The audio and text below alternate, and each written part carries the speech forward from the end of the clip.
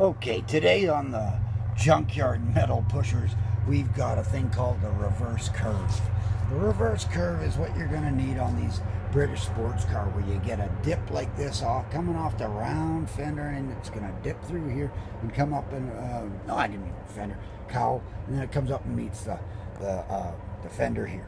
So then you've got a curve this way, and you got a curve that way.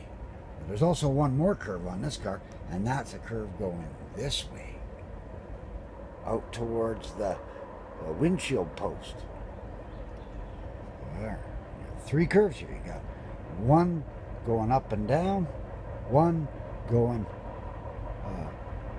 convex, and you got one third one going out towards from the front of the car, going back towards the driver's door out there. So what you're going to do, I'm going to show you what I did, and I watched this on Lazzy Metal Shaping. Watch his videos, and man, the guy's good.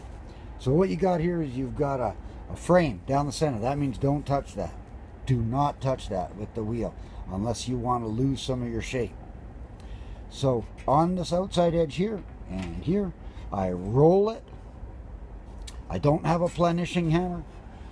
They work really well for this kind of stuff because they work with the elasticity of the metal. Listen to me with the big words.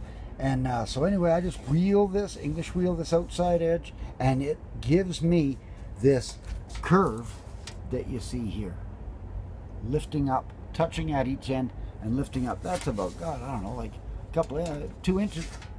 So then later on, if you want to, you can go turn the panel upside down, and you can run it through the wheel like that, and with a really round radius in there to match the shape that you've got in the panel, then you're gonna lose some of your arc, and you don't want to do that. But anyway, you can do that if you want to. But you can wheel this back and forth, and it will lift up, and it will give you that reverse curve. And it is okay, like I was saying, it is okay to work your wheel in a corner like that. You can have a curve to the way that you're working. Okay, so that's it for today.